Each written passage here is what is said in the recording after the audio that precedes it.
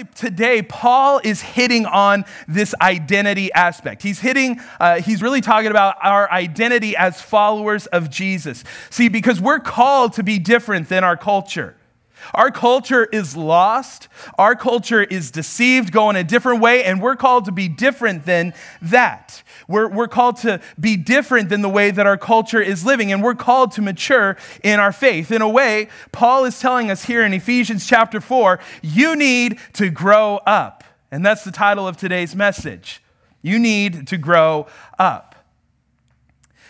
My whole life, even to this day, I've still heard that phrase, you need to grow up. It's been said of me often. I've had people say, Nate, will you please grow up a little bit?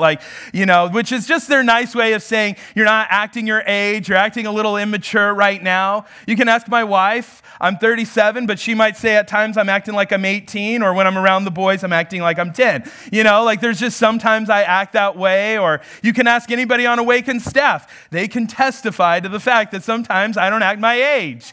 That there are times where I like to be a prankster, or I like to joke around, because life is relatively serious. And I can take life serious, but I feel you got to find those pockets of joy in the middle of all of that seriousness. And so I like to goof off and enjoy life as much as I can. But there are some times when I'll see a documentary on the 90s or the 2000s, or I'll be seeing a vintage commercial, or I'll see some vintage toys, and I think, oh, if I could just be a kid again, how great would it be to go back and be a kid again? Maybe you're the same way. Maybe you're like, man, I wish I could be a kid again. I wish I could go back, but we can't go back, can we? There's no way we can go back. And in Ephesians 4, Paul is reminding us as believers that we can't be living like we used to. We can't go back to our childish ways. We can't go back to living like the culture has told us to live. We need to grow up, to mature in our faith and live differently than the world.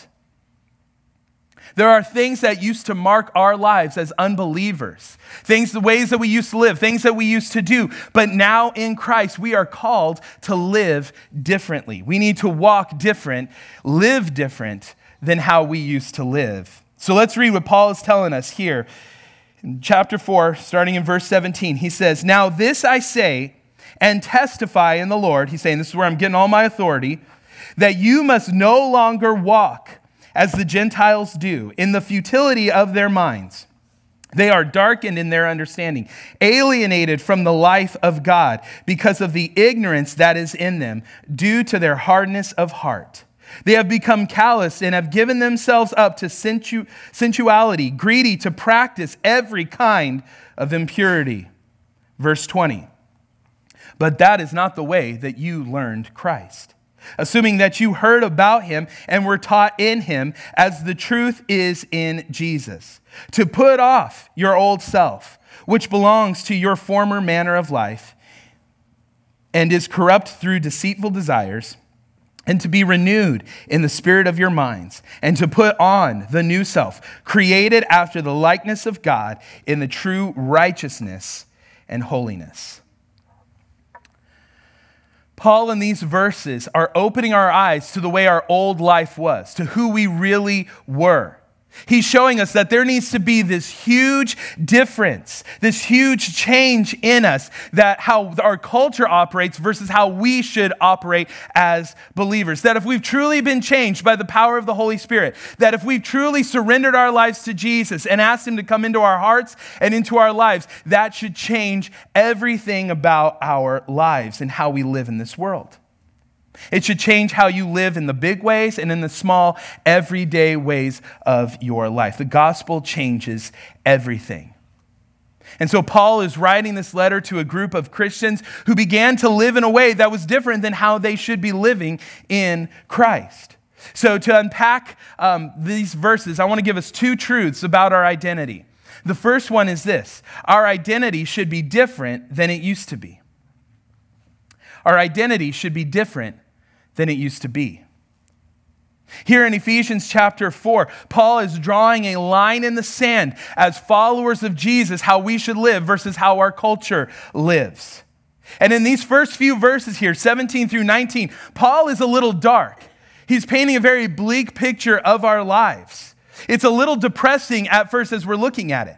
But look at how he sets this up for us. He says in verse 17, "Now this I say and testify in the Lord, that you must no longer walk," or that word walk could be translated live, "as the Gentiles do." See, right off the bat, Paul is challenging these Christians in Ephesus on who they are and how they're living. He's not holding back. He's not being soft with them. He's saying, you're not Gentiles anymore. Now, when we read that, we might be tempted to think, well, is Paul trying to minimize or belittle their culture or their heritage? And what he's saying, that's not what he's doing at all right there.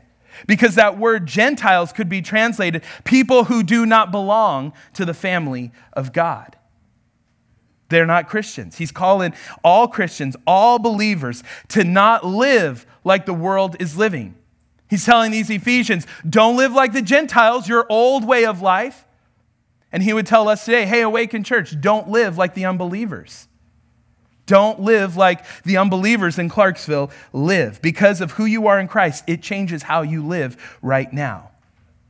In fact, this reminds me of a Johnny Cash song. I don't know how many of you are fans right now. I know my dad is watching, and he's a huge fan of it right now. But I don't know how many of you are fans of Johnny Cash. But he wrote a song called I Walk the Line. You might be familiar with the song. It was his first hit, his first #1 single. And the story goes that he wrote this song right after being married to his wife backstage.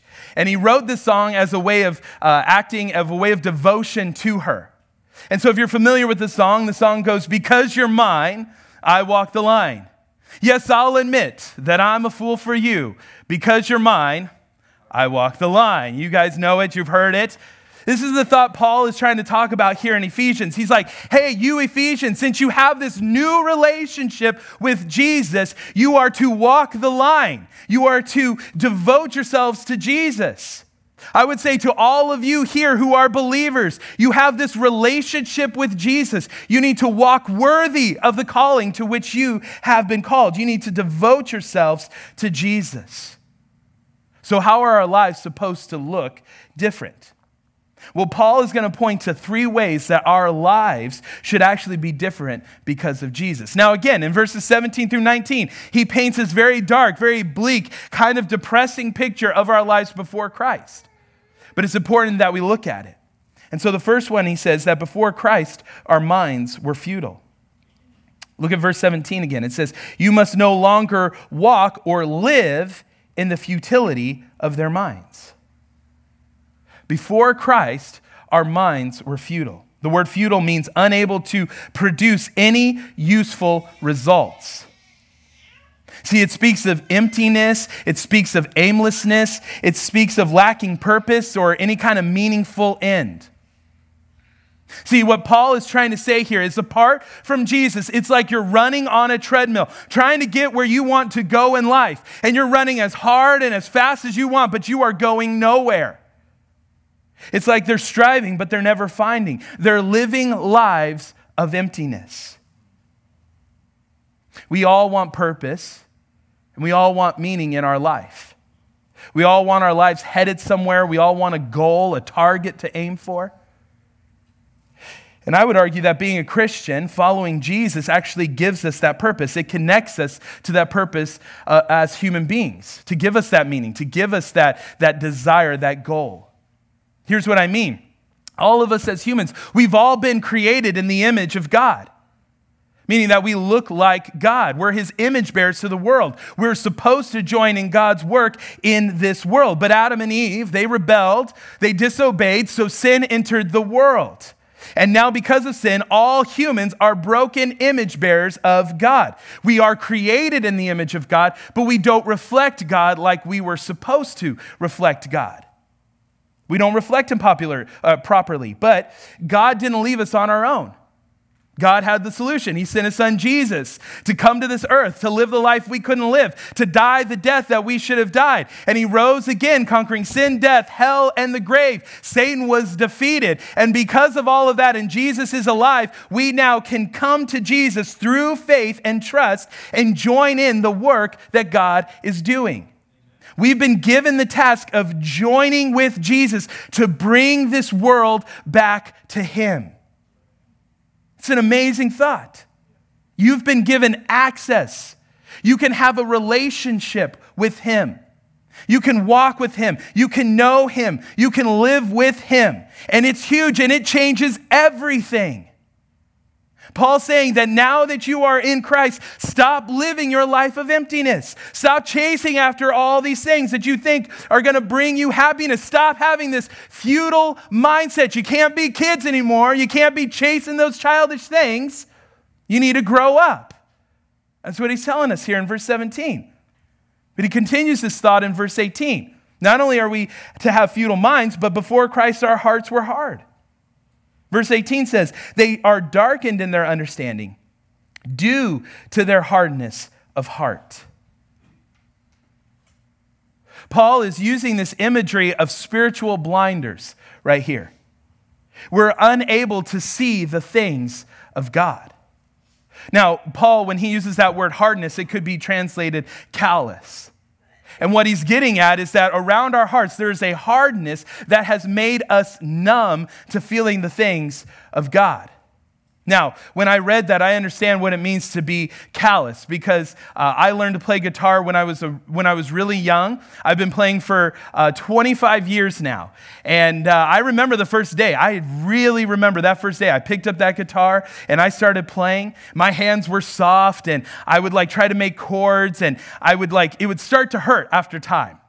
I remember one time I was playing so much that my fingers started to bleed. It got that bad. And I remember going, oh, this isn't good. And I was kind of wiping the blood off. And I noticed on the neck of the guitar, there was all kinds of blood as well. So I was constantly playing. But I pushed through all of that pain. And what eventually happened was I got calluses on my fingers. So then it wouldn't hurt anymore. I could play for hours and hours and I wouldn't feel the pain. I became numb to those metal strings. Now, if I walked over here and picked up this guitar, because I don't have as much time to play anymore, and so now it kind of hurts when I do play, my fingers have become softened to the guitar strings. And this is what Paul is trying to get at. He was like, you once were soft to the things of God, but now you've allowed this hardness over your heart. You have become callous to the things of God. He's like, you shouldn't be living that way. Don't live like you have this callousness over your heart. Paul, writing to the church in Corinth, he says this in 1 Corinthians 2. But people who aren't spiritual, meaning those who don't know Jesus, can't receive these truths from God's Spirit. It all sounds foolish to them. They're callous, they're spiritually blind, and they can't understand it. We once had spiritual blinders on. We were callous to the things of God. I don't know if you've ever tried to share your faith to an unbelieving friend before, but maybe you did that and they kind of looked at you like you're from Mars, like, what are you talking about here? And it's not that your friends are stupid. It's just that they have spiritual blinders on. They are callous to the things of God. They have their spiritual blinders on. And this is a good reminder for us today that Christ drew us to himself. That we once were numb and callous and blind, but God turned on the lights and he drew us to himself. And Paul is saying to these Ephesians, it seems like some of you are putting your blinders back on again. You can't see. You're acting like you don't know God. You haven't been soft to these things. Don't live like that. He's made you able to see. He's removed those blinders. He's softened your hearts. Stop acting like you don't know him. Stop trying to go back to your childish ways. You need to grow up. And so then he continues, and it all culminates to this verse in verse 19. He says, before Christ, our flesh had total control. Before Christ, our flesh had total control. Verse 19 says, they have become callous and have given themselves up. See, this is a willing choice. This is us giving into our flesh. Giving ourselves up to sensuality, greedy to practice every kind of impurity. Paul says, not only have you turned away from God, but you've turned towards other things. It's the things of the flesh. Now, when I'm talking about things of the flesh, this is who we were before Jesus. He's like, hey, you think you found freedom by giving into your flesh, by doing all these things, but that's not what's happened at all. You've actually become enslaved to other things. You've given yourself up, but you're now addicted to some other things. And you need more and more things of the flesh. Your flesh had total control. Here's what you need to know about your flesh. It's never getting better. I don't care how long you've been walking with the Lord. It could be 1 week, 1 year, 10 years, 20 years. You could be a pastor of a church, and it never gets any better. You're always at war. You're constantly battling your flesh. If you're being honest with yourself today, you would understand that there is a constant war, a battle with you and your flesh. Our flesh is never satisfied. Our flesh goes from thing to thing to thing, trying to find fulfillment. So what do? We go to relationships. We go to stuff. We go to money. We go to sex. We go to all kinds of different substances. And all of these things fall very, very short. It's like we're trying to climb this mountain that we think is going to give us satisfaction. And when we finally get to the top of the mountain, we look out and we see all the other mountaintops and we realize that it never worked, that we never got satisfied. So Paul here paints this very dark, very bleak, depressing picture of who we were in verses 17 and 19 about our identity and how it should be different. He's telling us here in these verses, you need to grow up. Stop living like children. Stop trying to go back. You need to grow up. That before Christ, our minds were futile. We were callous. We were blind. We were giving in to the flesh. But Paul's saying, don't live like that anymore. I think it would do us well before we move on to verse 20 to really pause and to look at this list right here and to understand that list describes us, that we were futile, calloused, and in the flesh. That's our story apart from God. And today, if you aren't in Christ, if you don't have a relationship with Jesus, according to the Bible, this isn't who you were, this is who you are. But the good news is this: there is someone chasing after you today. That while you're chasing after all of these things that you think will give you satisfaction and happiness, there is someone chasing after you with his grace and with his love. I love that our God doesn't say, hey, this list here, this is who you are, good luck. But God says, no, I sent my son Jesus to die for you. This is our story. There's nothing we could do about it, but because of Jesus, God did something for us. And so if you're here today and you're far from Christ, you don't know Jesus as your personal Lord and Savior, this is your story, but it doesn't have to always be your story. In a few moments, I want to give you an opportunity to receive Jesus into your heart and into your life. Or maybe you're kind of acting like these Ephesians. You went back to your childish ways. You went back to the way you used to live.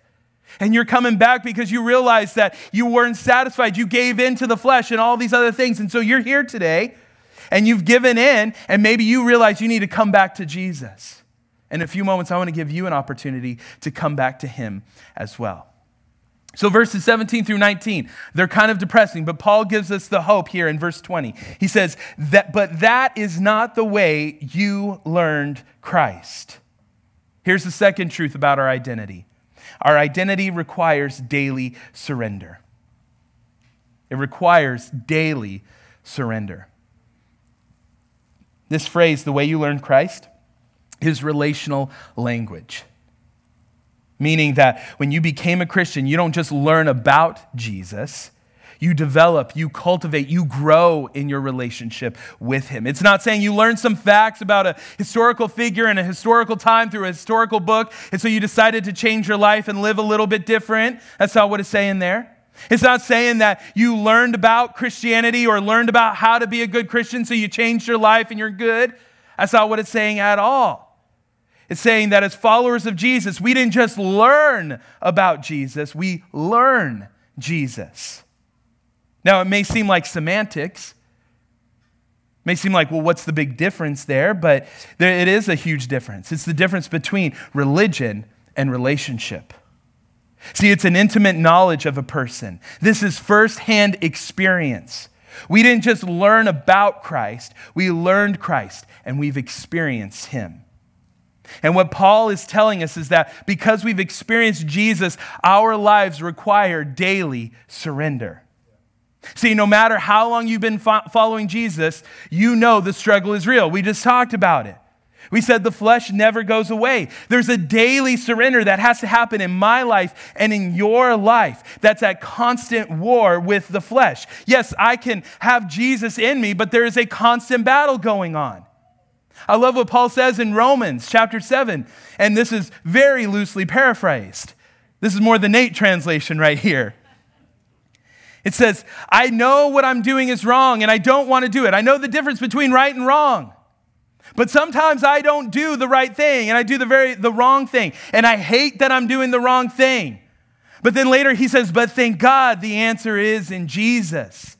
See, there's always going to be this constant struggle. There's always going to be this daily battle, but you have to daily surrender yourself.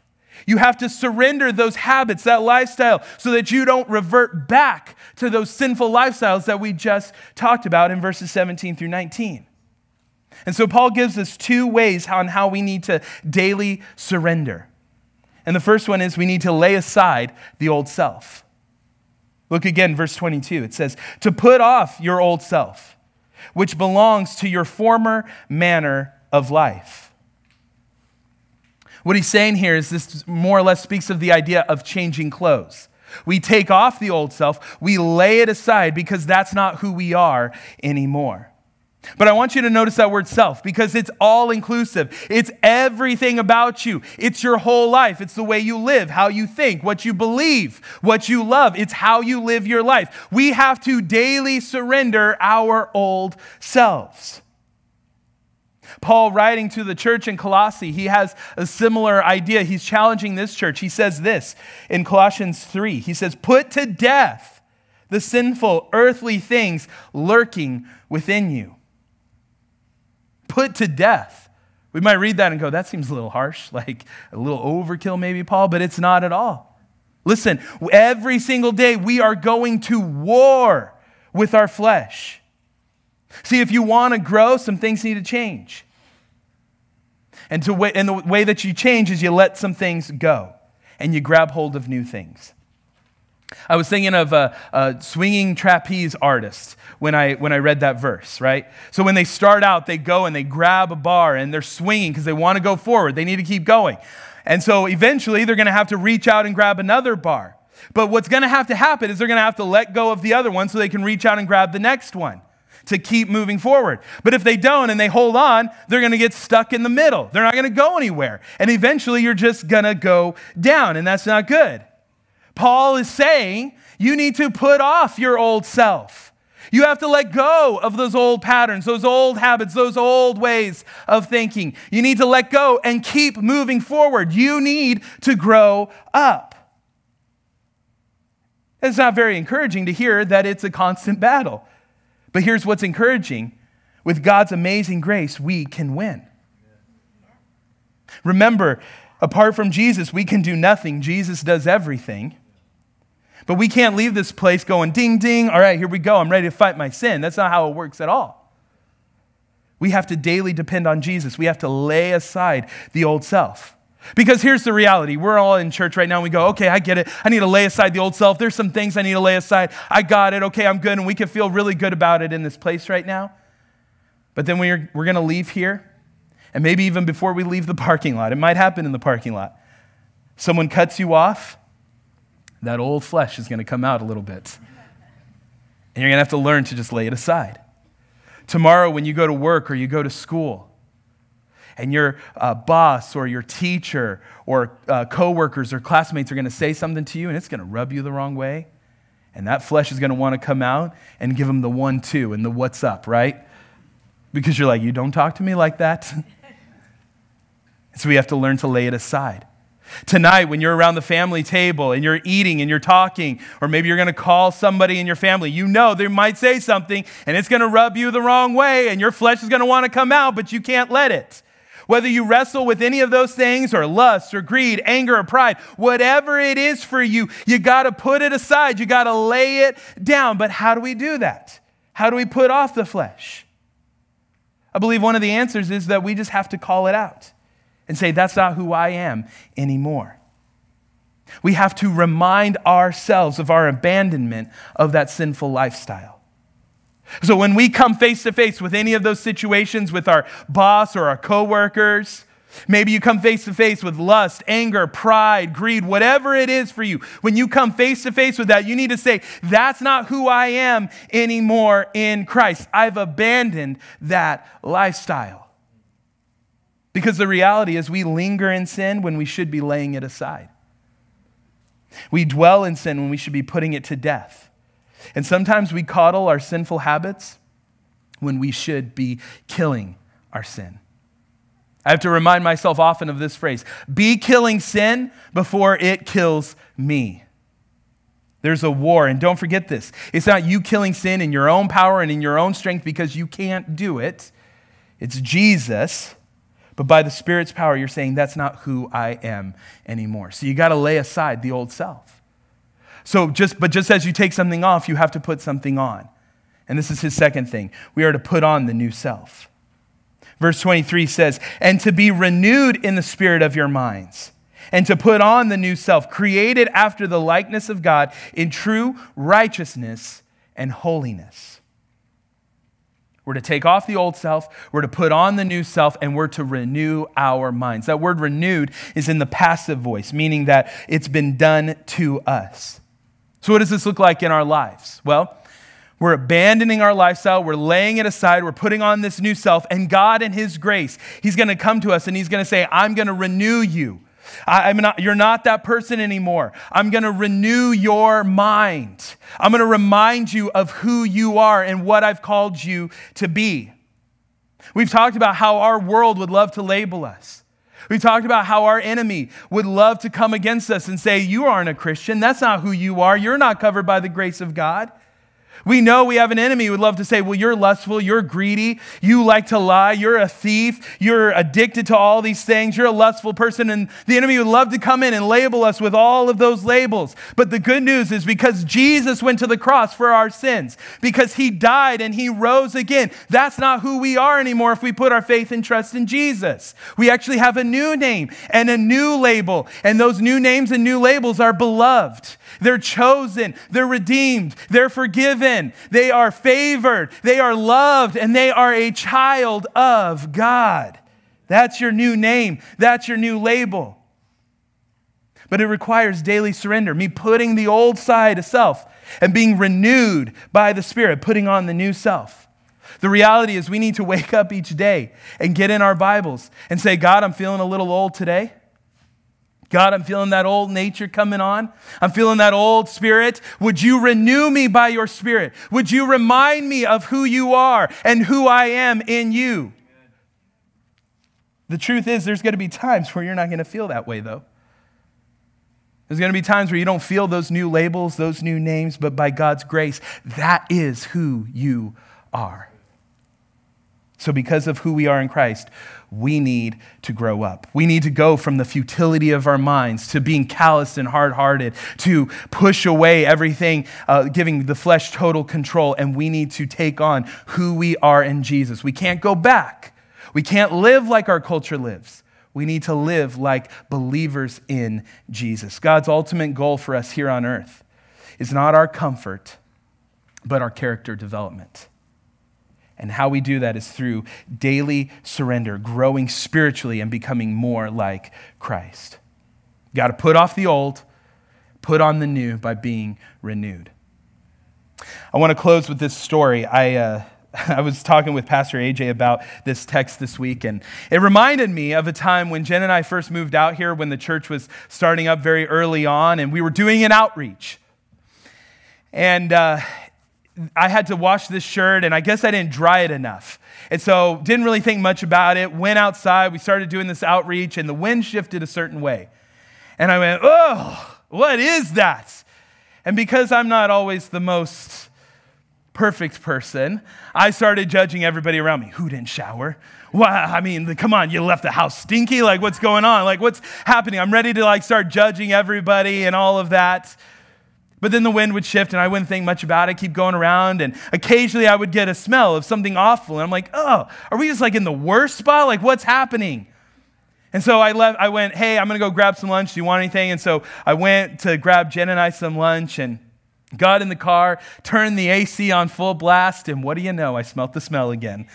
And I went, oh, what is that? And I started freaking out because I realized it was me. I was the smelly person. Let me tell you, that outreach was one of the longest outreaches of my life. I was like, this is the worst. But let me tell you, when we got home, I couldn't wait. I took that shirt off. I threw it in a corner in the room. And I went, I think I burned the shirt. I didn't want anything to do with it anymore. And I ran to the closet. I grabbed a new one. I smelt it. It smelled great. And I put it on. This is the idea Paul is trying to communicate to us today. That we need to kill. We need to get rid of those old lifestyles. Why would we want to wear the smelly shirt when Jesus has done everything for us and has made us clean? And the question for you today is, are you willing to put to death the sinful habits, the things that you're coddling? Are you willing to kill it? And are you willing to step into what God has called you to be and live the life that God has called you to be? Trust me, a life apart from God is wearing a stinky, smelly shirt. But when you put on a new clean shirt, it is fantastic. Amen?